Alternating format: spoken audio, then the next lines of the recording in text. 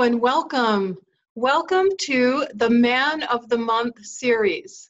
I'm your host, Michelle Marchant Johnson, and I'm so thrilled and honored to feature today one of my dear friends and colleagues, the wonderful Ken Page. Welcome, Ken. Michelle, I'm so happy to be here. Thank you for inviting me, and I'm really excited about what we're going to be speaking about today. So super honored, and thank you for thinking of me. Yes, Ken. Well, thank you so much for joining me and for your contribution. I can tell you that when I sent out the email for asking the ladies for suggestions on who they'd like to hear from, I got so many responses with your name, and I'm really, truly honored and thrilled to feature you again. So thank you so much. I love that. Thank you. Yeah. So Ken, I know so many of the women here will be familiar with you and your work, but I do want to do just a little formal introduction before we jump right in and just officially introduce you. So Ken Page, LCSW, is a renowned psychotherapist and a leading voice of hope and wisdom for everyone seeking to find and cultivate healthy, lasting love. He is the host of the Deeper Dating podcast and the author of the bestseller, Deeper Dating, How to Drop the Games of Seduction and Discover the Power of Intimacy. I love the title of your book, by the way, Ken. That's such a powerful title. He's a popular Psychology Today blogger and Huffington Post blogger. He's been featured in the Oprah Magazine, the New York Times, Cosmopolitan, The Advocate, WPIX TV News, Match.com, Christian Mingle, JDate, and more. Ken has led hundreds of workshops on intimacy and spirituality for thousands of participants. His work has been highly acclaimed by numerous top thought leaders, including Harville Hendricks and Helen LaKelly Hunt, Ariel Ford, Edward Holloway, MD, Chip Connolly, Judith Orloff, MD, and Catherine Woodward Thomas. Ken lives in Long Beach, New York with his husband and children. So Ken, welcome once again. Thank you so much. So happy to have you here. And I'm really excited about our topic today because I really know that you have so much wisdom to share for the women listening today. And our topic is going to be how your search for love can heal your entire life. Yeah. And so this is a really intriguing topic that you've chosen, Ken. Tell me why you've chosen this, and let's get into how a search for love can heal one's entire life. Yeah. Well, Michelle, if there was one subject that I would want to talk about, if all of the body of my work would be reduced to one subject, this would probably be the subject, because I know for myself, having been single for decades and decades and decades, chronically single, I called myself. And you're here. Yes, we know that story. And I actually started a support group for chronically single psychotherapists like myself, because there are a lot of us.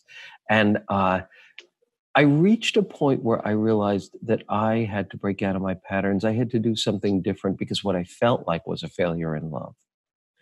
And I chose to make this a journey of learning, because I knew that if I didn't learn new things, I would flail forever and be single forever.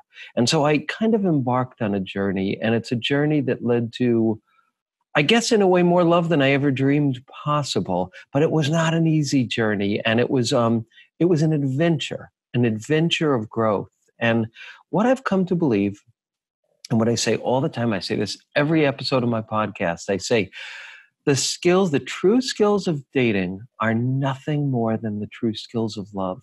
And the true skills of love are the greatest skills of all for a happy life.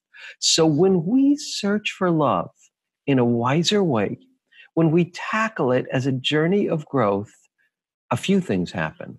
One thing that happens is we speed our path to love dramatically. And I'm going to talk about steps that you can take, that every viewer can take to dramatically speed your journey to find real, healthy love. So that's one thing that happens. The other thing that happens is we heal our being. We heal our relationships. And I'm going to be talking about why that is. And as you hear the deeper steps to finding love, you'll get it. You will get it. You will get, this is a journey to my soul. This is a journey to learn how to honor the treasure of who I am. This is a journey that includes the deepest lessons of intimacy that exists. And this is a journey that if I take it, my life will heal. And as you listen to the different steps, and as I guide you through this journey, you'll get that. I think most of you will get it. Probably just about all of you will get it. You'll feel it. You'll be excited. You'll feel challenged. You'll feel scared. You'll feel excited. But most of all, you will feel like the me that I really am is the key to finding the love I really seek. And that's the greatest journey of all. It's the journey of treasuring who we are and learning how to treasure others and be ourselves in the world. So that's why when you take this path, your world heals, your life heals, your heart heals. And we'll be talking about all of that today. Mm. Wow, Ken. I mean, just listening to you talk about the journey to love in this way, it kind of gave me the goosebumps. Like, I just don't think most of us think about the pathway or the gateway to love being this kind of opportunity in the way that you've just described. It's just like you said, it creates feelings of excitement, maybe a little bit of fear, maybe a little bit of anticipation, and Yeah. maybe even like a fresh bit of hope that might have like dimmed over a period of time through experiences or disappointments or heartbreak or being beat up a little bit out there in the dating or relationship world, right? So it's just hearing you talk about it that way, it just like gave me the goosebumps. Like, I'm like, wow, that's so beautifully said. But I don't think we typically think about it that way. I know. Really, really, really, the research shows that the quality of your spousal relationship affects the quality of your life more than anything, including your health. It's a big, big deal. It's a big, big, big, big, big deal. And yet, the information we get on one hand over romanticizes love, makes it seem like this thing that is just endlessly perfect and erotic and gorgeous and fabulous, and anything less than that is not real love. So there's an over romanticization,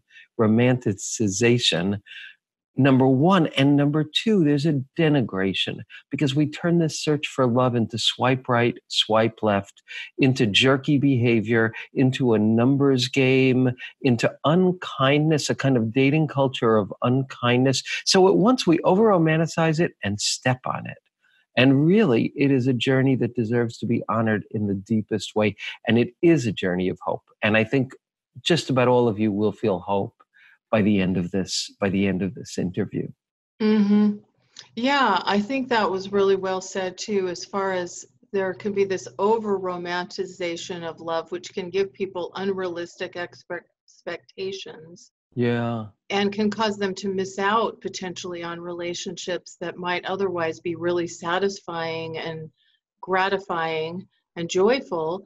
And then there's a denigration where we think of people, we stop almost thinking of people like people with the Yes. swipe right, swipe left kind of approach. And it's interesting to me, when you were saying that, I had this flashback and to when I was single and I would go to some, parties or events or gatherings, and there would be a lot of other single people there. And I had this sense that we were all making judgments about each other, like within a matter of seconds. We were looking at each other and going, nope, not for me, not for me, not for me, not for me. And I know other people were doing that with me as well. And I had this flashback from being at this one party, and I kind of got cornered, it was like wall-to-wall bodies almost. And I kind of got cornered in a corner for a little while, standing next to this guy that I had already like checked off my list in my mind. And we were kind of cornered there together, not in a creepy way, but just because it was a crowded party. And so I was interacting with him and talking with him where I otherwise wouldn't have.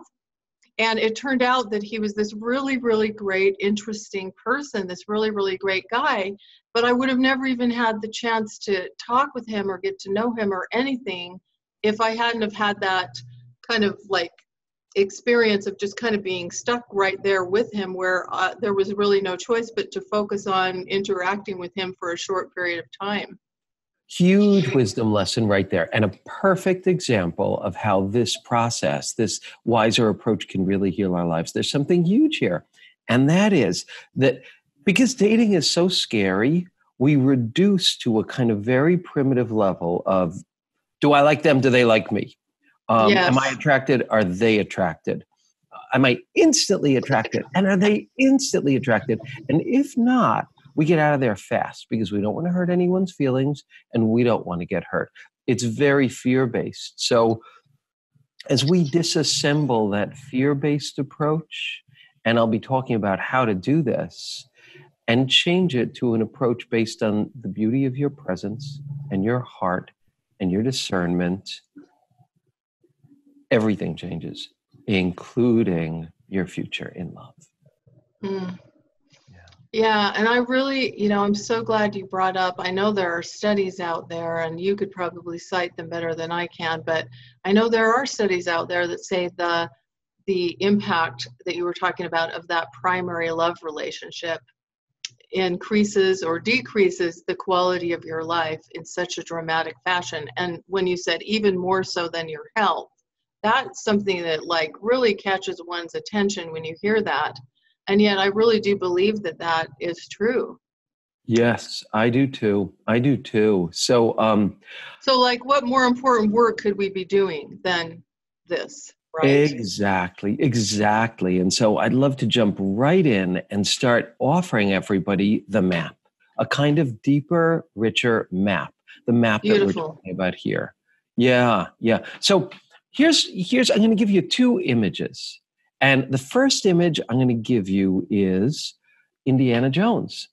Those kind of like adventure movies, it's not just Indiana Jones, it's all of those kind of like kind of mystical, thrillery adventure movies with like ancient temples. So it's always the same kind of thing, right? Like there's this temple, and then you don't really think there's necessarily much there, but you go in and you get closer and it seems really important. And the closer you get into the inner sanctum, the more in trouble you're going to be. The more gargoyles come out and spit fire, the more giant balls come to roll over you, whatever. That is a kind of map of what happens as we move toward our deeper authenticity. The fear comes up. In our authenticity, in those kind of inner petals of our being, in our vulnerability, the closer you get to that, the more beautiful you are, the more you radiate your essence, the more passionate you are, the more tender you are, the more interdependent you are, the more amazing you become. But the more vulnerable you become. And that's scary. And all of us have shown these parts of ourselves and had them stepped on or ignored or neglected or denied. And so the theorist Winnicott, a psychiatrist and brilliant theorist, said, so simply, he captured the entire journey. And this is what he said. He said, all of us have an authentic self, a real self.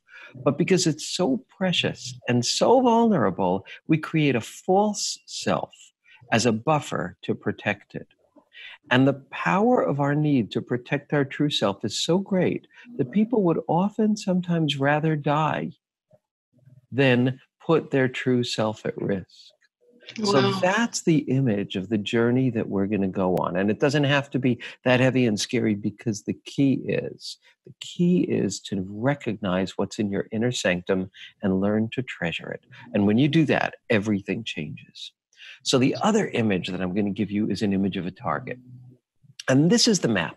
This is the map we're going to work with. So just picture a target. And picture that the closer you get to the inside of that target, the bullseye is the beating heart of your humanity. It's your tenderness. It's your passion. It's your authenticity. It's the truest you, and it's holy. It is holy and it's powerful. And another amazing thing about it is when you live there, you somehow magnetize the people who are going to love that part of you.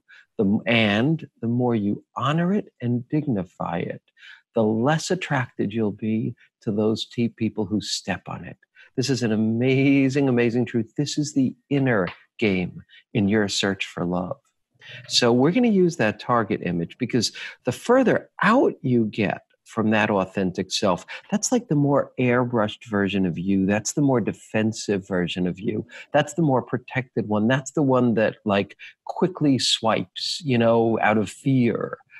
It's the one that can't stay present. It's the one that when someone's really available, you start to feel like, oh, God, is there something wrong with this person? Why does he like me so much? So that target image is going to be the image. And there are 4 stages to this journey.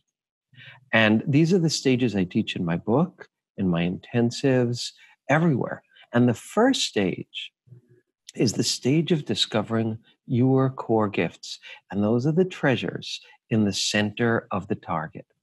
But here's the amazing thing. The amazing thing is they're the parts of ourselves where we feel the most insecure. They're the parts of ourselves where we feel, well, I'm not going to show this part of me until I've sealed a deal with somebody. Or that part of me is too tender. I can't expose it. Or I'm embarrassed. I'm ashamed of how tender I am there. I'm ashamed of how sensitive I am. I'm ashamed of how fierce and powerful and intense and truth-driven I am. Whatever the shame is, I'm ashamed of how different I am. There's a lot of shame, and those are the guards at the gate of our inner sanctum because of all the people who have seen our most treasured parts and missed it or stepped on it or denied it. Nothing hurts worse. So we build up these defenses. And the first part of the journey is to discover those orphaned treasures inside us that are our deepest authenticity. And in my book, Deeper Dating, which actually the free gift is the first 70 pages of the book, which teaches you a step-by-step process to name and identify and discover your core gifts. And that's the first step. And we're not going to be able to do that in this one interview, but I'm going to offer all of you 2 thought exercises that will point you right to your core gifts. Okay, so here they are. Then this is kind of truncating a whole journey, but I think it really works. The first one is this. If you ask yourself, what are the parts of yourself that in a romantic relationship you feel the most timid to reveal? Now, I'm not talking about parts of your life story that embarrass you.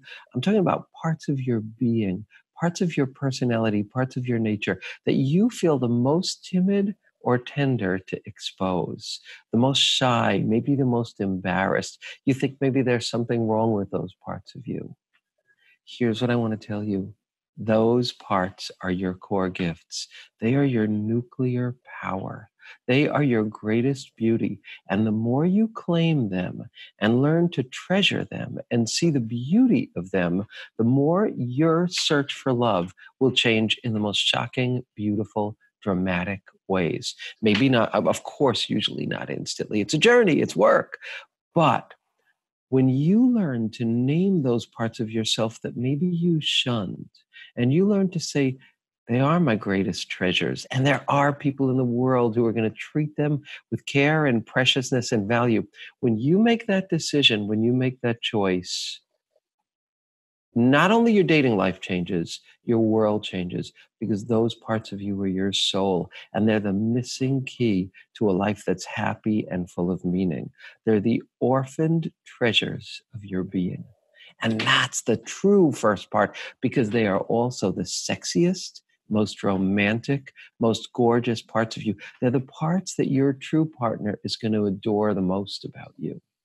So that's the first step in the journey, is to actually discover these core gifts. And the quickest way to do it is to think, what have I been embarrassed to show? What parts of me feel too tender, too passionate to show? And Michelle, if I could speak about you for a bit, if you don't mind, because we've talked about this. We've talked about qualities of tenderness and goodness that had felt stepped on for you in the dating world. And things didn't work for you until you said, you know what? That's who I am. I'm going to lead with that and I'm going to live that. And that's when you met your husband, when you made that shift. And that is how we change our worlds. Yeah, and I think that a big part of this, see if this resonates, Ken, is that it's because then we're showing up more authentically, more real, and so potential partners can either resonate with that or not, but we're more likely to draw in or attract someone or invite someone into our lives that does appreciate that real person of who we are rather than that false mask of who we're trying to appear to the world, where we try to appear perfect and like we've got everything all together, and we're afraid to reveal or show those deepest parts of ourselves. It allows for that authenticity. Yes, yes. And our dating culture teaches you hide that stuff. Don't show that stuff. And that's why most dating advice leads us away from real love, unfortunately. So what you said, Michelle, is so, so true. Exactly right. Exactly what happens. And I would say that the greatest, the thing closest to magic that I see in the work that I do again and again and again, and it's not easy, it's not fast, but it happens, is that when people choose to embrace these parts of themselves, and when they make a decision, which is step two, we're going to get to that in a minute, to only choose people who treasure those parts and with whom their soul feels safe. And we'll get up to that in a minute. When people make those two decisions, I cannot tell you how many times they have come back to my classes, to my groups, to me, and said, I don't understand it. I am meeting kinder people. I am meeting more available people. How is this happening? But it's happening. And I say, yes, yes. This is the magic of what happens when you emanate the beauty of who you are, the truth of who you are. And when you dignify that enough to say, I'm not going to be with anyone who gives me crumbs. I'm not going to be with anyone with whom my heart doesn't feel treasured and valued. And then our worlds change. And that's the deeper, greater path. So that kind of leads us to step two. Okay. Should I jump into that? Yeah, jump in. Okay. So step two, the second stage, is this. We can't force our sexual attractions. We can't force our romantic attractions, but we can educate them and we can evolve them. And that really happens. And when we do that, our world changes. So here's a fun fact. If you picture like an attraction spectrum, let's say 0 to 10, and the 0 people are like the people who don't attract you at all. And the 10s are the people who just, they make you weak in the knees, just like you have symptoms, you get really neurotic, like you can't stop thinking about them. They just kill you. Those people. Here's what's really interesting. Couples theory teaches us that those people who are the 9s and the 10s turn us on so much, not just because they're sexy, but because they embody the worst characteristics of our primary caregivers, usually our parents. It's not conscious. This is all unconscious. Unconsciously, we feel, oh, this person could hurt me in the same way I was so deeply hurt or not seen in my earlier years. But this person could save me if they love me right. They could save me. So our ego wants to go back to the scene of the crime to finally get loved right, usually by the wrong person. So this is an amazing, amazing thing. Now, it doesn't mean all the 9s and 10s are going to be that way. But what it does mean is almost always those people who you thought, well, this is what love is, actually thinking something else underneath, which is, if this person loves me, I'm going to be saved from my own lostness. They're the one, if someone that good can rescue me from this pain, I'll be fine. And that's a path to hell. So this is just one fun fact that teaches us that attraction is a much deeper subject than we're ever taught. And I'm just going to share one concept here. No, two concepts that have the power to change one's world. So one is this. If you break it down into a very kind of like A and B binary way, very simple way, we all have two attraction circuitries, and they both can feel like love. They're different, but they both can feel like love. One is what I call attractions of deprivation.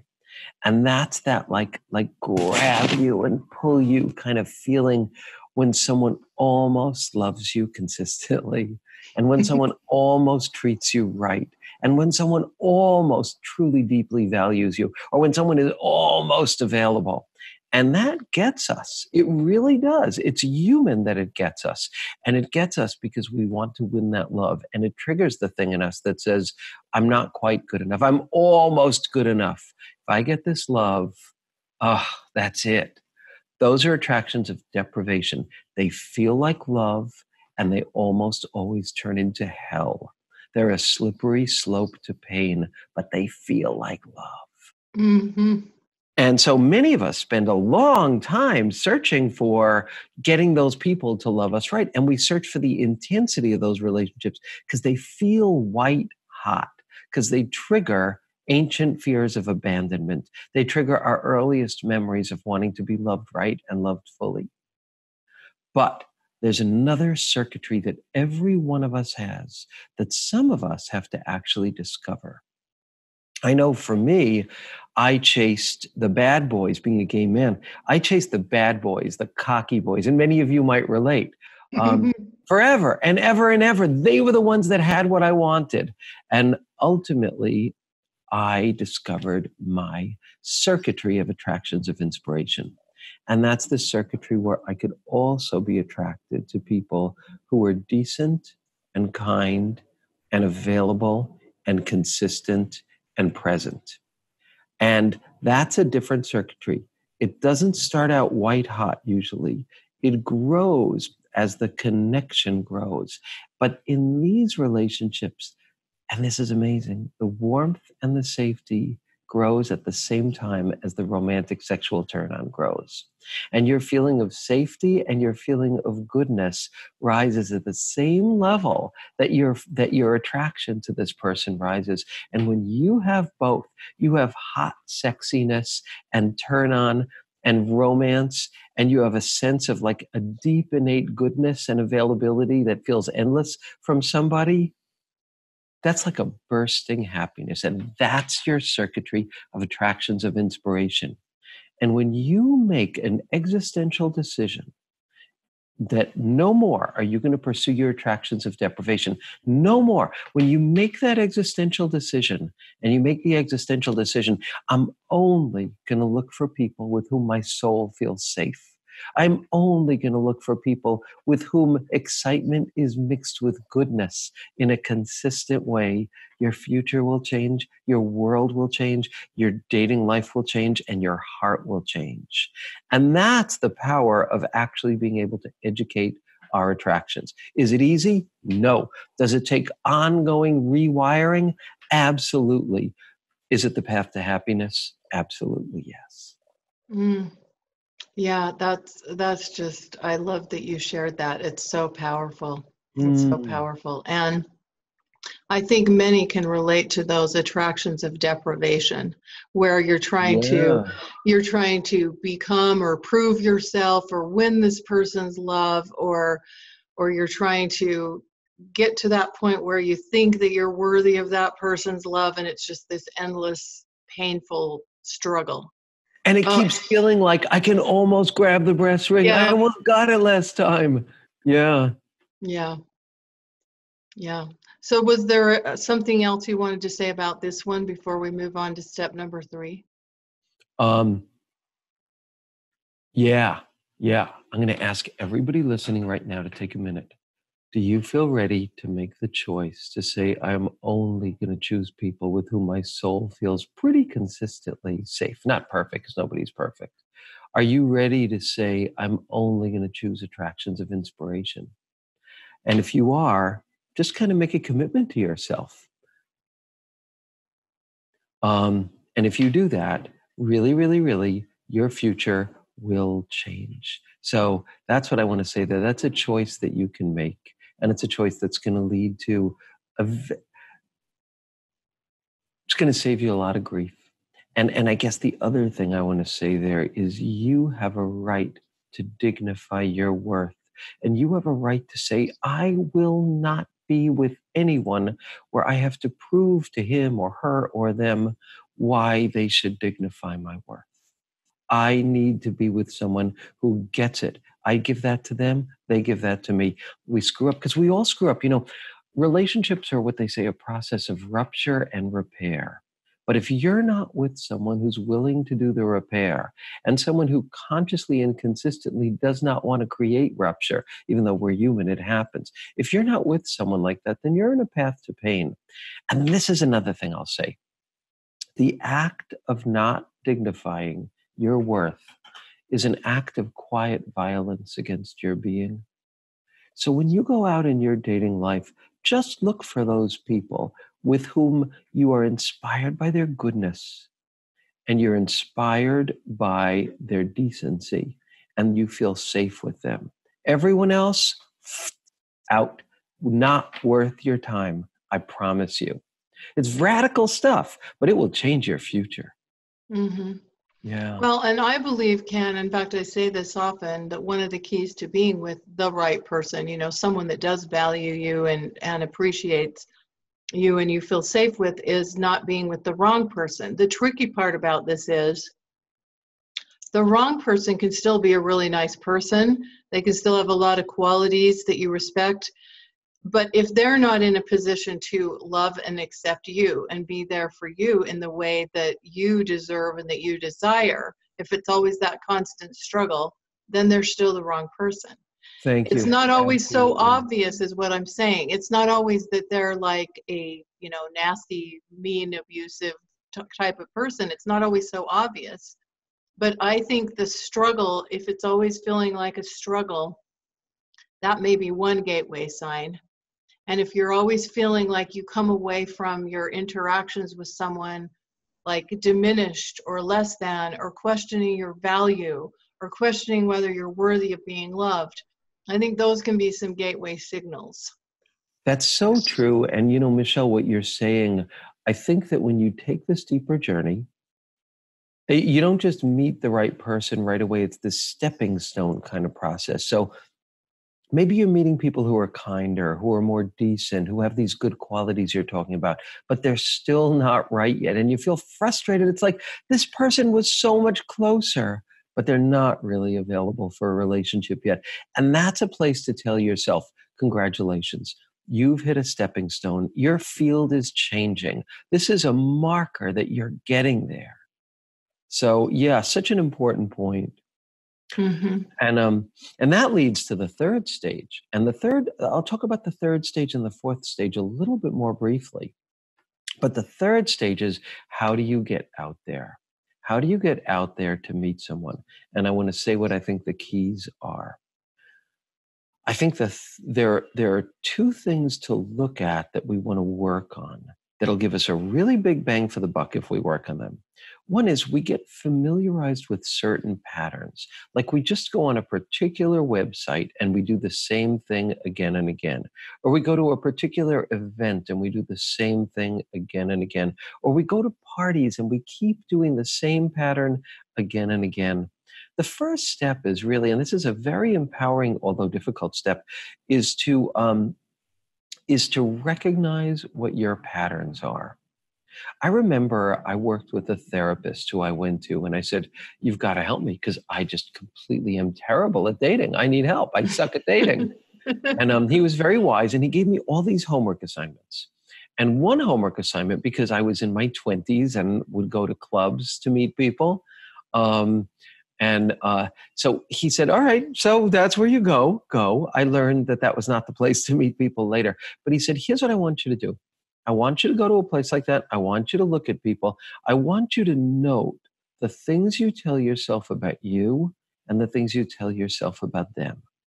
And then I want you to leave and go to a cafe and write them all down. Michelle, it was horrifying. I looked at this list of judgments against me and against other people that were all so fear-based, like you were talking about before. And I just thought, it is no wonder I am not meeting anybody. Oh my God. So that was a really powerful exercise. And I remember walking down the street with my dear friend Mindy, bemoaning once again, as I had done countless times before with other friends and other people. She was in from out of town. And, talking about like how I never meet anybody and I don't know what's wrong. And she stopped in the street and she looked at me and she said, Ken, yes, you do. And I know what's wrong too. I know why you're not in a relationship. And I was like, oh, great, Mindy, please tell me, a little sarcastic, because as if there could be an answer so easy. And she said, you go to clubs all the time to meet people. And you don't go to events. And this was the important part, because a lot of you don't go to clubs. But this was the important part. She said, you don't go to events with people who share your deepest values. And you know damn well that's where you're going to meet your people. And so I felt annoyed. And I thought to myself, A, that's too hard. B, I might not be attracted to anybody there. Whatever the things are that I told myself. And when I met my husband, I still had the same, I was teaching, I had written my book. No, I hadn't finished writing my book, but there was an event called Gay Family Week, and I had adopted a child. And my intimacy journey, I felt so deeply called to be a dad. And I adopted a baby boy from Cambodia. That was a part of my journey. So I was a dad. And my mom, who's a very wise and amazing Holocaust survivor, brilliant woman, she said to me, Kenny, because she calls me Kenny, she said, Kenny. You are going to Gay Family Week in Provincetown because you're going to meet someone who loves kids or has kids. And I was like, maybe. But she was very insistent in a way that she's not usually. And that still wasn't enough. But then my dear friend, Eileen, who's like a coach to the world, I remember this. She literally backed me into her screen door and put her face in front of mine and said, you are going this year. And I know Eileen loves me, and she had never talked to me that way before. So I said, I'm going. So I went, and guess what? I met my husband there. My wonderful, kind, decent, caring husband. That was 10 years ago. And I had to be forced to go to that damn event. So what I want to say to all of you is that's the best. Now, I'm not saying don't look online. Look online. Show who you really are. There's a lot I say about this, but show who you really are. Also go to niche websites, dating websites that are for people who share your values and interests. But go to real life things to the degree that you can, because chemistry happens there. So it's not easy. Absolutely harness the power of the online world, but reveal who you are, and in real time and also online, go to places and sites with people who share your values, or where you'll find people who are more likely to share your values. And women, heterosexual women who, are saying, yeah, I know those places. It's all women. I gotcha. But some of those events are not all women. Some of them have men in them. And Unitarian events have men. Meditation events, outdoors events, these kind of events have men. Habitats for Humanity, wherever it is. So folks, you gotta bite the bullet and get out of your jammies and go to those places. I know it's hard, but I promise you, you will save time if you do that. So those are just some of my thoughts on like how to get out there. Yeah, I so appreciate what you're sharing here, Ken. It's so powerful, and the example of how you met your now husband by going to this event. When I work with my clients, we do work, with getting them a profile that really represents them authentically, and I help people navigate online. But I always combine that with creating opportunities for yourself offline. And I think one of the challenges is that we get in our routines, we get in our patterns, we go the same places and see the same people every time, every day. And then we're like, I never meet anybody new. And so this cross section that you've talked about, where you go to events or look for events that represent your values, your interests, your passions, where there might also be the kind of person that you might want to meet there. In the case of heterosexual women, heterosexual men, that's a sweet spot. And I invite my clients, when I work with them, to actually research those kind of opportunities, put them on their calendars like it's a commitment or a date for themselves, because otherwise the weeks and the months can go by and you never really get around to it, because it is easier to stay home in our jammies. Yes, and I just want to say, working with someone like you, working with someone like Michelle is just almost definitely going to speed your journey to love dramatically, because your heart will be included, your soul will be included, and you will plan and you will take steps and you will. I believe in coaching so deeply. And so anyone who's thinking about it, I say do it, do it. And I think you couldn't do better than having a coach like Michelle. And we did not plan this. She is not paying me, but I mean it from the bottom of my heart.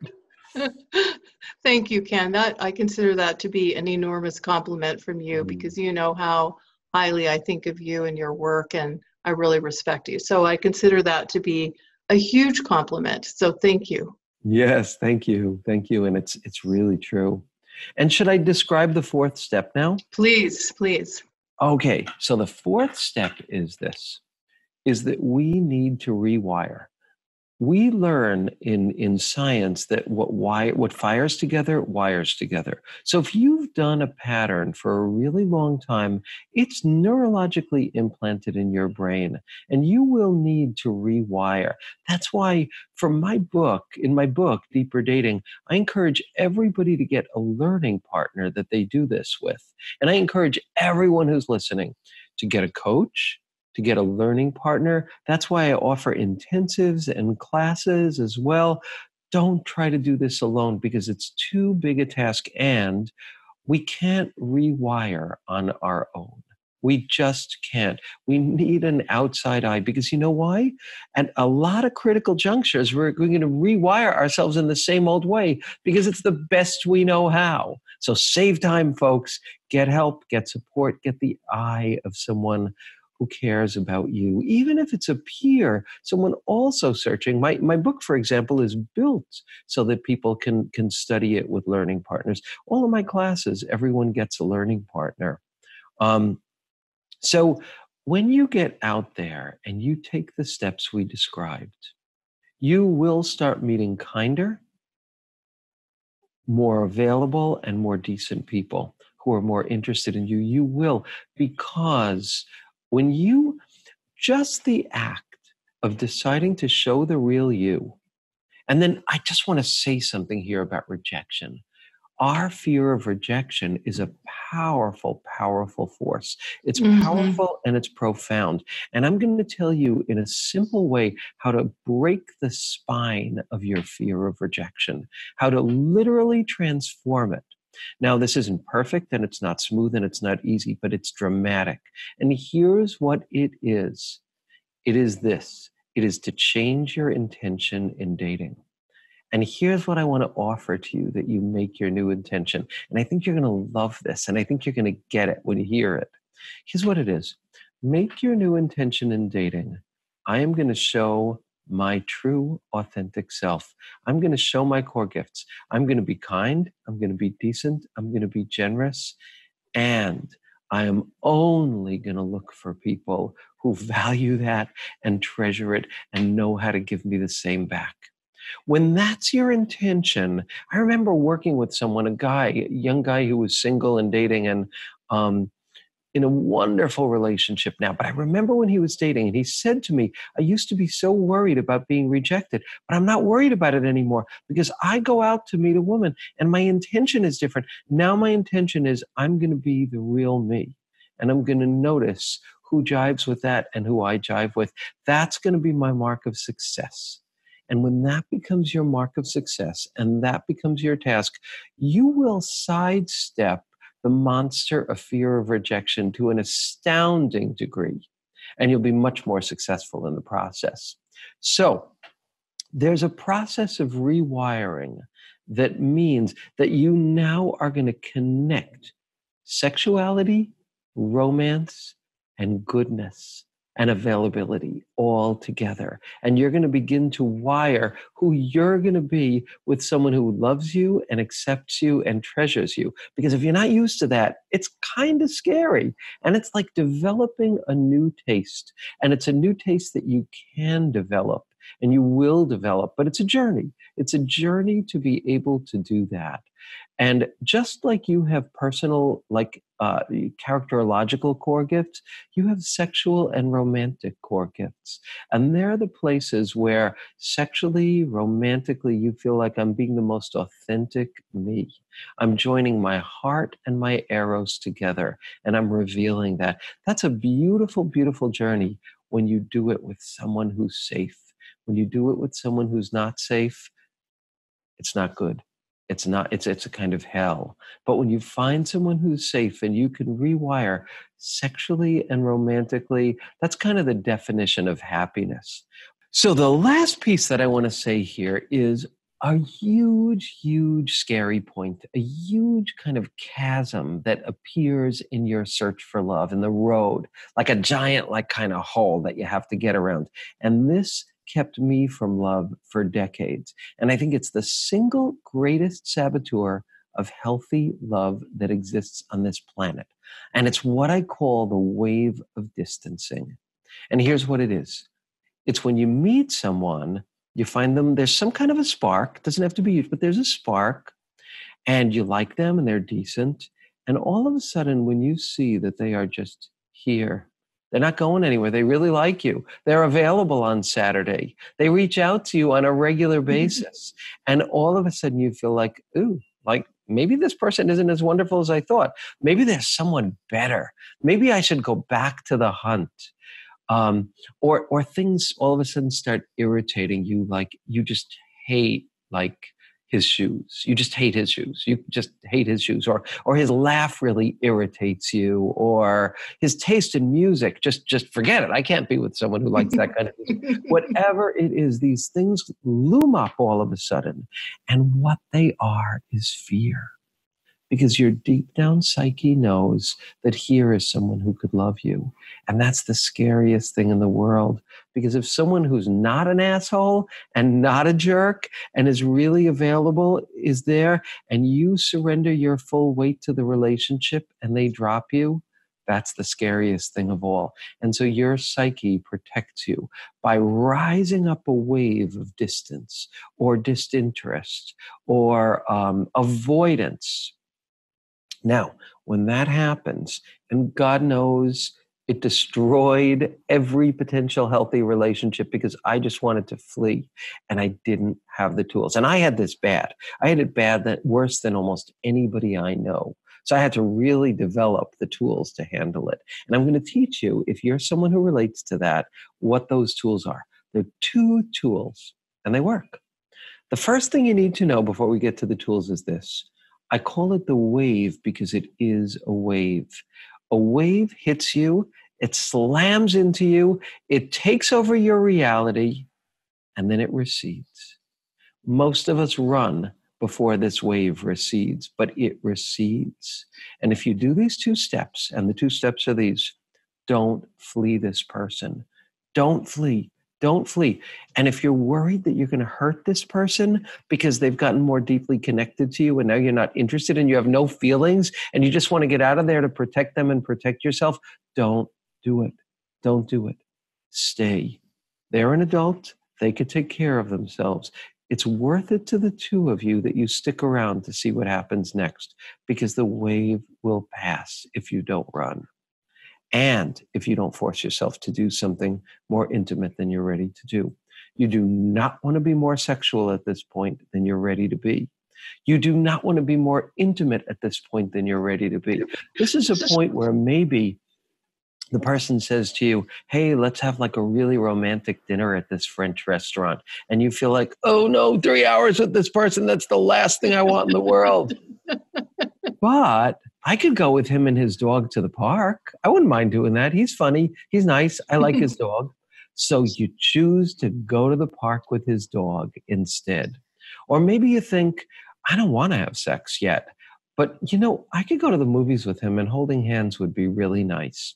So you allow or he cracks me up. I want to hang out with this group of friends and him these group of friends of mine that are really funny. And he's just going to be a delight there. So you do that kind of thing. You do something that feels safe and fun and nice. And if you don't flee and you enjoy the good without pressuring yourself, something wonderful is going to happen. And it really will happen. No matter how bad the wave is, the wave will recede and your feelings will come back. And you will say, thank God I didn't leave. And when your feelings come back, and why does nobody teach us this? Because it's the biggest destroyer of love there is. But when your feelings come back, something else will happen. You'll have a clearer picture of this person and who they are, and if they're in fact right for you or not. So that's one of the rewiring tips that I just really want to share with you. And these are kind of like the general kind of map that I want to offer you. And I think you can see, I think that people could see, if I take this map, I will learn to love myself more. If I take this map, I will treasure who I am more and I will shine as the person I am. And if I take this map, I get it. I am going to be much more likely to meet someone who's going to really make me happy and who I can build a future with.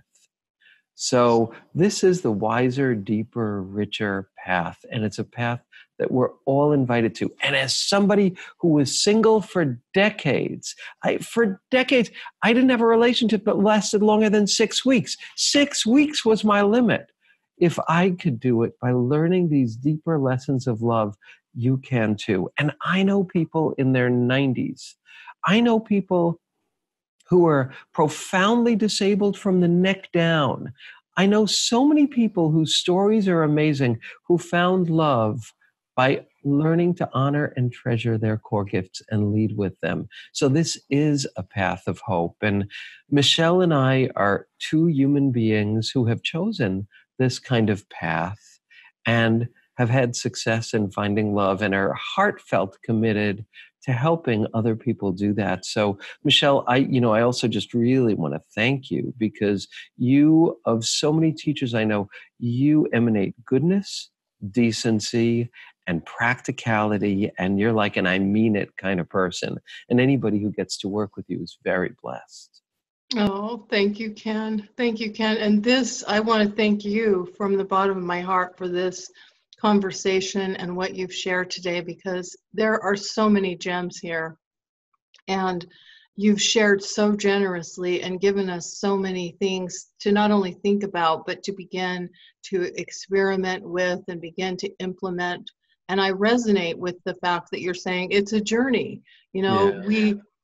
Especially if we've been doing it the same way over and over again for a very long time, some of these things take time for us to really internalize and really get and really implement. I mean, I know I had to learn things the very hard way, and I repeated a lot of lessons over and over again. And how would But that not be true? This is one of the most precious, important missions of your entire adult life. How would it not be a big deal?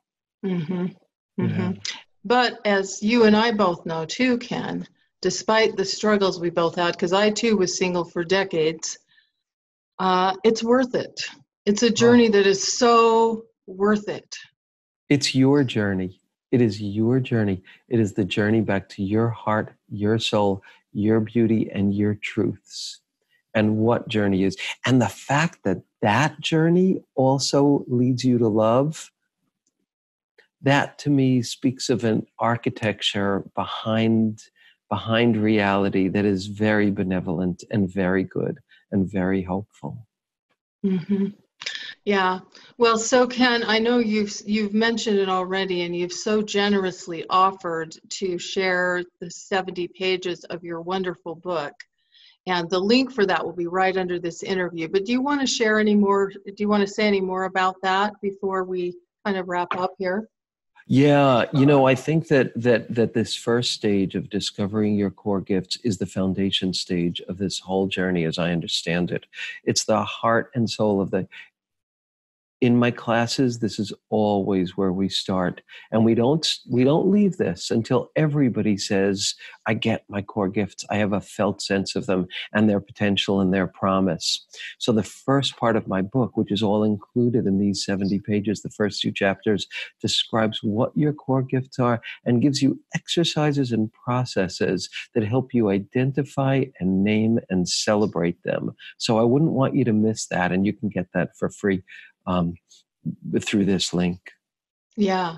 Well, thank you so much for offering that, Ken. That's so generous of you. And of course, ladies, you'll probably want to pick up Ken's entire book, which is available like on Amazon, right, Ken? Absolutely available everywhere. And what I also want to say is that if you just go to deeperdatingpodcast.com, you'll get to hear all of my episodes in which I go into detail into many of these different issues and also interview wonderful people, and including Michelle, who I'm really looking forward to interviewing you. So Thank you. thank you. Yeah. So deeperdatingpodcast.com is another way to kind of learn more about my work.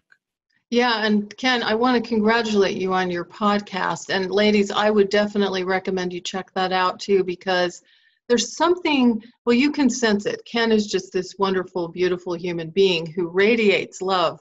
But I love listening to your voice too. There's something about your voice in the podcast when I listen to it that's just so soothing to me. I just like, it's like I go into this state of Zen, absorbing your wisdom and listening to your voice. So I would definitely recommend that too for all Thank those you that are so listening. much. Yeah. Okay. Well, Ken, I just want to thank you. This has been so wonderful, and I'm so grateful that you were willing to be our man of the month. Oh, I'm so honored. I'm so honored. And I love you, Michelle. And I'm just so glad for all of that I get to share this with all of your followers. And so glad that all of your followers have you and your guidance and your wisdom. And I don't say Oh, that lightly. I really mean that. thank you so much. Thank you so much, Ken. And to all of you that have joined us, we want to thank you from the bottom of our hearts, because the fact that you're here and that you're committed to your own life and having an incredible life and experiencing love is, just like we've talked about today, such an important, well, it is the journey really for most people of the adult life. We learn so much and we grow so much from relationships. And it really can open up so many different things in our lives in a way that nothing else can. So it's Yes. really, really important. Yeah. So we want to thank everyone for joining us, and be sure to pick up Ken's gift. If you haven't already subscribed to my YouTube channel, be sure to do that too. And watch your email inbox for more Men of the Month interviews. Thank you so much, Ken. Really appreciate it. Thank you, Michelle. It was a joy.